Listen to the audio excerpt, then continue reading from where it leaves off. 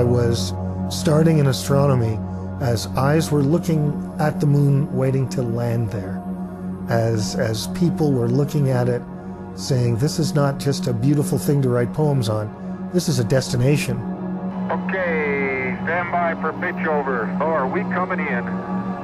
53 degrees. We're going to actually go there and we're going to land on it and we're going to do geology on it. 100 feet, 52 degrees. 10 feet. Contact. Stop, push. Engine stop. Okay, Houston, the Challenger has landed. Let's see if I can't crash the corner and get that contact. My golly, this time goes fast. Look at the boulders out there. For more than a third of the age of the universe, it's been calling out to us. This huge moon of ours. And it really is big, way big in relation to its dancing partner, the Earth.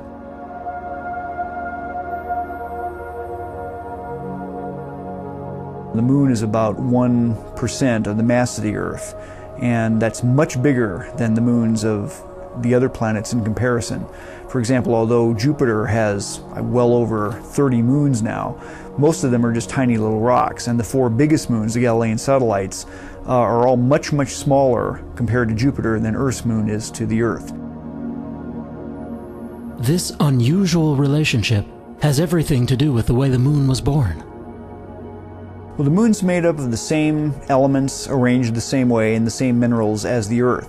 It's made up of mostly silicon, oxygen, aluminum, and iron in varying proportions. Most of the elements on the moon are rich in refractory elements, elements that have very high boiling points. All of this suggests that the moon had an origin that was a very high temperature event.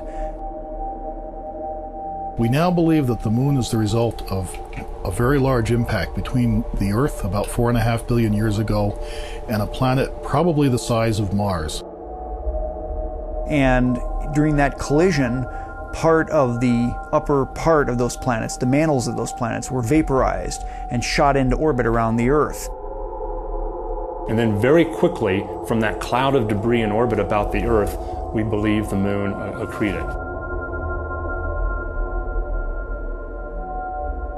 Watch now as we track the incoming impactor.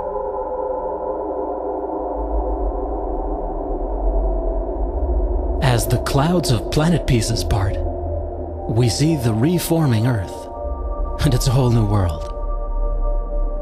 Some researchers, looking at the present-day moon, theorize that 2 or more moonlets may have assembled themselves early on.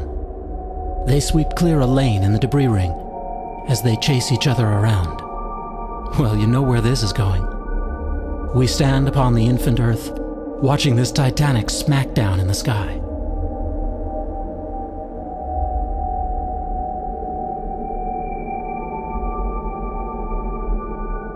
Instant replay now from an imaginary camera sat high above. And it's a smaller version of the main event, as twin moonlets crash to create a larger single.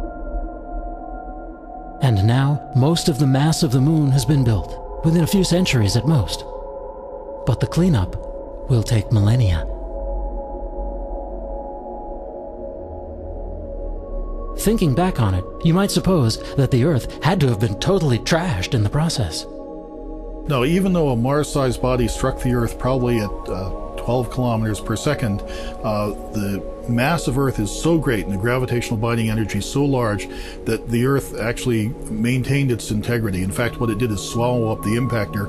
They merged together and formed a new planet. Only a tiny fraction actually blew off, something like 1/100th of the mass of the impactor, which is the mass of the moon. And when that mass finally coagulated into a single satellite, it had a powerful and continuing effect on the waters of Earth. The tidal forces exerted by the moon were extremely important, probably in the emergence of life from the sea onto the land. So one could argue that without a moon, it's questionable whether we ever would have had terrestrial life, that is, life that actually emerged from the ocean. The evolution of biology has been influenced to such a degree by the presence of the moon, in particular in the marine environment, that the moon was really a player in evolution, and our world and our biosphere would be much different if it did not have a moon above. And God said, let there be a firmament in the midst of the waters, and let it divide the waters from the waters. And God made the firmament, and divided the waters which were under the firmament from the waters which were above the firmament. Over the ages, Moon and Earth have settled into a comfortable correlation, a rotational lock which allows terrestrial life like us to see but one lunar hemisphere. We might assume the other would look about the same, and of course, we'd be completely wrong. There is a dichotomy on the moon. You can see the far side is heavily cratered, and there's a series of relatively small craters. If we look at the near side of the moon, and this is the side that you do see when you look up at the sky from your own backyard, you see that there are much fewer craters, but there are also some extremely large craters. There are craters with diameters on the order of 1,000 kilometers in diameter, immense impact structures, and these impact craters have subsequently been partially filled by erupting volcanic lavas.